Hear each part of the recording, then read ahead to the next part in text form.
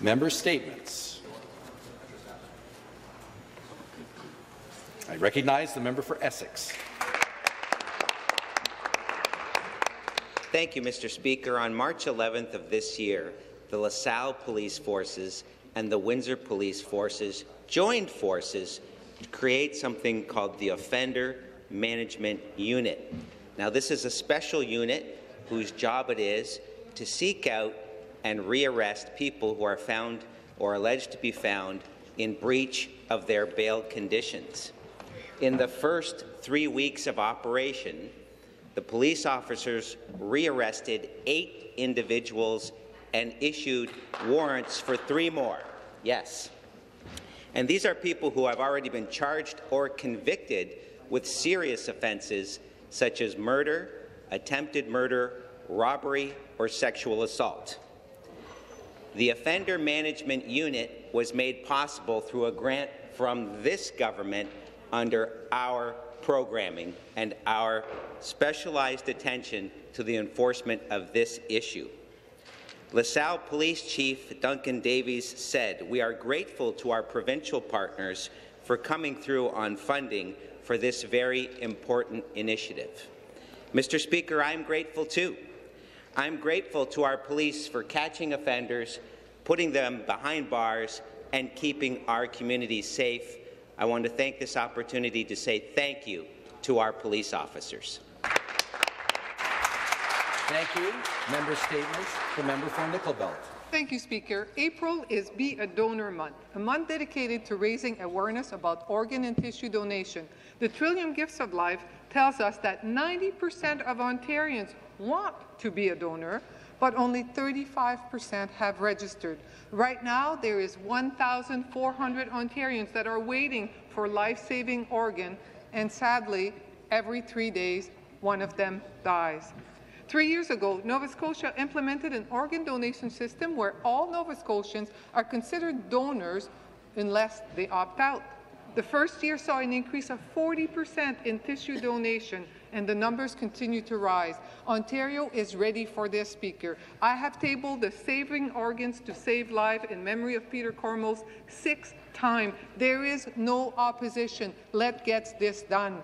But until it happens, I want to thank every Ontarian that have registered to be a donor and save lives. I want to thank Richard Saint-Amour in my riding that has helped Nickel Belt achieve 57% registrations to be a donor. Yesterday was Green Shirt Day. Logan Boulet organ donation inspired 100,000 Canadians to register as donor after the tragic Humboldt Broncos junior hockey team bus crash in Saskatchewan. We were green to recognize Logan and all the donors that have given and saved lives. Remember, Speaker, be a donor, soyez un donneur. Thank you.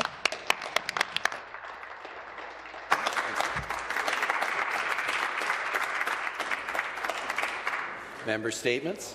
The member for Kitchener South Hespeler. Thank you, Speaker. I'm sort of speaking to some of the politicians in the room, the stuff we don't always talk about and how it can be quite interesting to be a politician, a person with social anxiety, and then you have to walk into a variety of events, often by yourself, having no idea what you're going to get.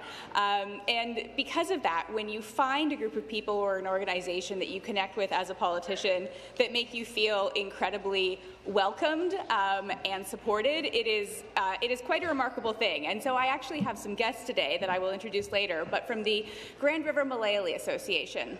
I first met these people during the Onam celebrations from last year, and I feel like I mentioned this type of thing a lot, but we connected initially because I turned up in a sari that I hadn't pleated properly, met the president, immediately asked to speak to his wife, and ended up having their MC and another person essentially unwrap me and rewrap me in my sari before I went on stage, which is a really wonderful bonding experience that I recommend to everybody. But since then, I've been to several of their events, and I can honestly say I don't think I've ever met a group of people that are more proud to participate in Canadian society. Every time I look, they're canoeing in Algonquin Park, they're at Tim Hortons, they're at Canada's Wonderland, they're doing something that shows just how much they love being part of this country, and it's such an honour to have them here today, and I will introduce them later, but thank you, Speaker, and the Grand River Malay Association. Thank you very much. Member statements. The member for Waterloo. Very much, Speaker. Caitlin Roth was a bright, successful, beautiful young woman. She was a third-year University of Waterloo student who had dreams of working with children with special needs. On April 28, 2022, just 4 days shy of her 21st birthday, we lost Caitlin to mental illness. Long wait lists and gaps in the system meant she fell through the cracks. Her parents and members of the Roth family are here today. The Roths are focusing on helping others. The mental health system failed them, but they are fighting for positive change. Approximately 4,500 people die by suicide each year in Canada, and suicide is the second leading cause of death among young adults. This afternoon, I will be tabling a petition with over 7,000 signatures. It calls on providing mental health services with a focus on evidence-based trauma-informed care and to provide funding for alternative destination clinics in Ontario. Waterloo Senator Marty Deakin also supports the Roth family with a call for compassionate, consistent and caring responses at all levels of intervention, support and recovery. Supporting this petition is a strong step forward. Thank you very much. To honour Caitlin's legacy and the many Caitlins out there, the Roths created a foundation to help fill in the gaps, because there were so many gaps in Caitlin's journey. From her parents, Caitlin, our beautiful brown-eyed girl, but with a $1 million smile. We love you always, and we cannot let others slip through the cracks of this broken mental health system. Thank you very much.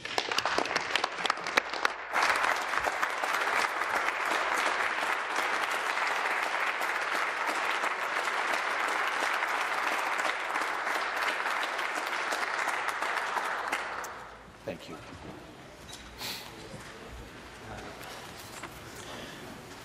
Member statements. The member for Leeds Grenville, Thousand Islands, Rideau Lake.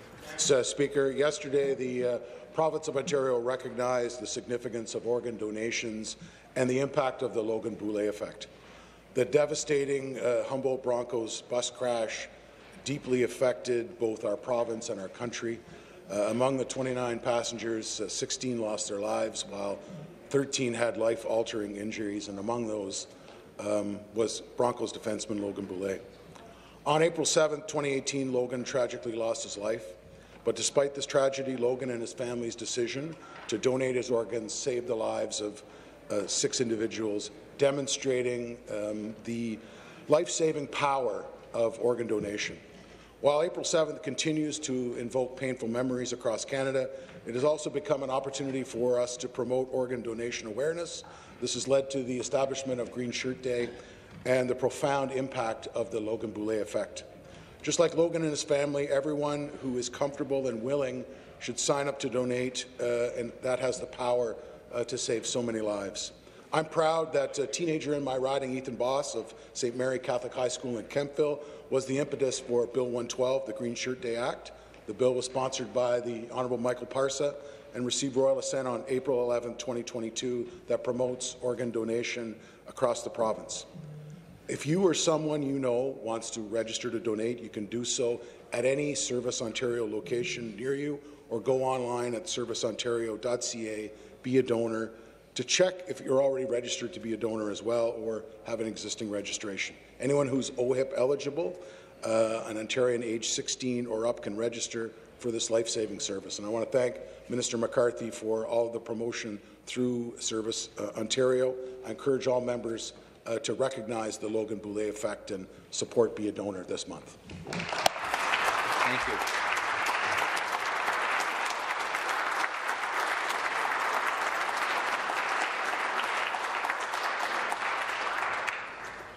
Thank you. Member statements. The member for Ottawa Centre. Thank you very much, Speaker. Ottawa lost a warrior last week, and warriors come in all shapes and sizes. Vulis Sardellis was barely 5 feet tall.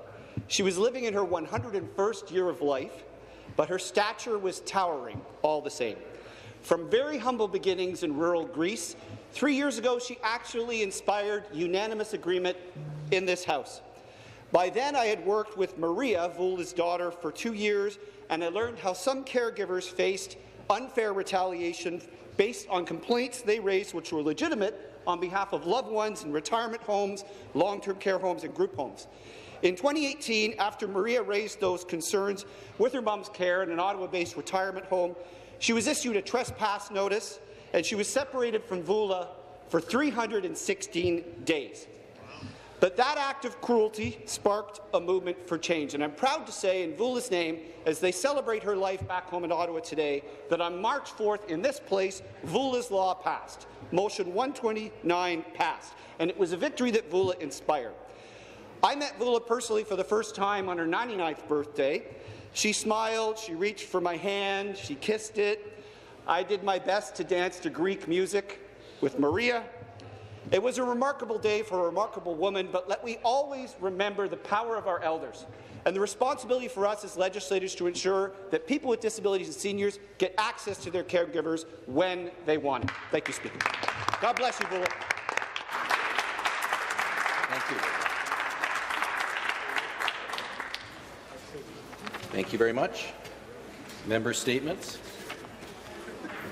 The member for Brampton East. Thank you, Speaker. This April marks the 10-year anniversary of Sikh Heritage Month, a celebration highlighting the contributions of the Sikh community in Ontario. Ontario has one of the largest Sikh community diasporas in the world, with over 200,000 Sikhs residing in the province.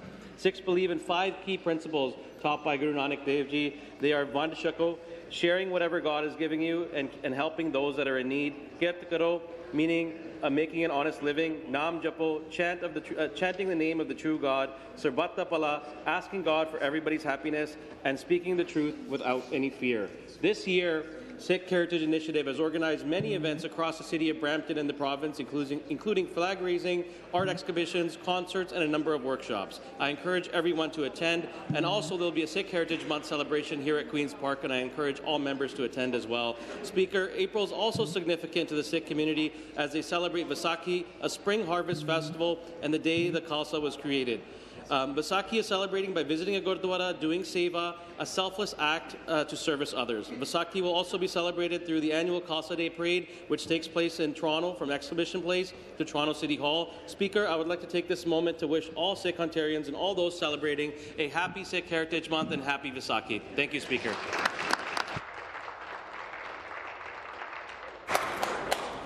Thank you. Member statements. The member for Algoma, Manitoulin.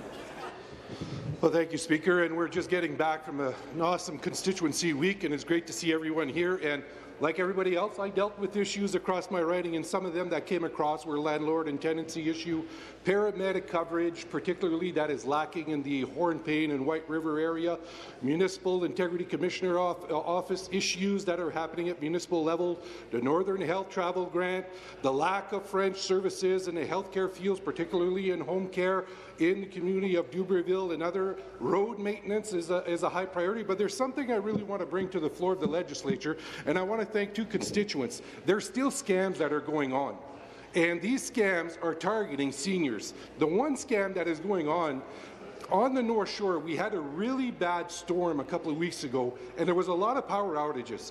There's a 1-800 number that came out that charges people to report power outages through Hydro. I'm happy to say that Hydro is aware of it, and they're dealing with that scam, and they're trying to find out how people are being charged for reporting their calls. There's also the antivirus McAfee boondoggle that is going on. That scam is also targeting many seniors. And what I want to say to seniors is reach out to your family members and make sure that you have the discussions with them, because if it sounds too good to be true, it probably is. Thank you very much. Member statements. The member for Oxford. Very much, Mr. Speaker. Last weekend I had the pleasure to attend the Norwich Firefighters Association annual pancake breakfast. Volunteer firefighters spent all morning flipping up delicious pancakes and collecting donations for the Norwich Youth Unlimited, also known as the Upper Deck. They're raising funds to renovate their space and provide even more programming for youth in our community. It's a wonderful opportunity to support great organization in Oxford and thank our volunteer firefighters for their service, all while enjoying a delicious breakfast. This event was made sweeter not only because of our volunteer firefighters, but also because of the maple syrup that was flowing.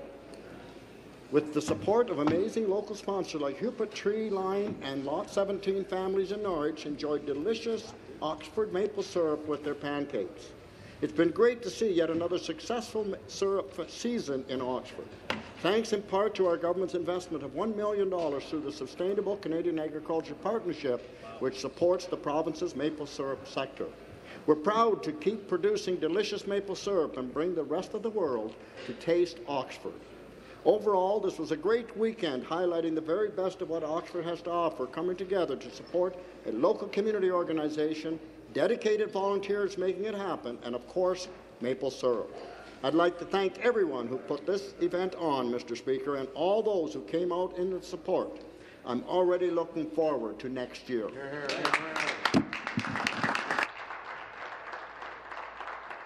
Thank you very much. Member statements. The member for Etobicoke Lakeshore. Thank you, Mr. Speaker. Nice to be back. You know, smiles in the community spirit were full swing in Etobicoke Lakeshore, especially with all the Easter bunnies hopping around at our BIAs on Easter weekend, and especially at the Mimico Square, where our local artists sold many of their products. And of course, I'm a shopper, so I indulged with a little necklace from a local artist. You know, from seeing our youngest artists to more experienced artists, I want to highlight the importance of art and the talented and creative individuals from Etobicoke Lakeshore. We are all blessed every day to see murals on our business walls, on our utility boxes, and underneath our bridges, statues and structures, and even the architecture that stands tall on Humber Bay shores. We are so proud of the community of South Etobicoke. Etobicoke Lakeshore is the home to many creative people, and today I'd like to highlight a few. With thanks to the staff and the Speaker of the Legislative Assembly, each year youth from 12 to 18 across the province are invited to display their works of art throughout the legislative building through the Youth Arts Program.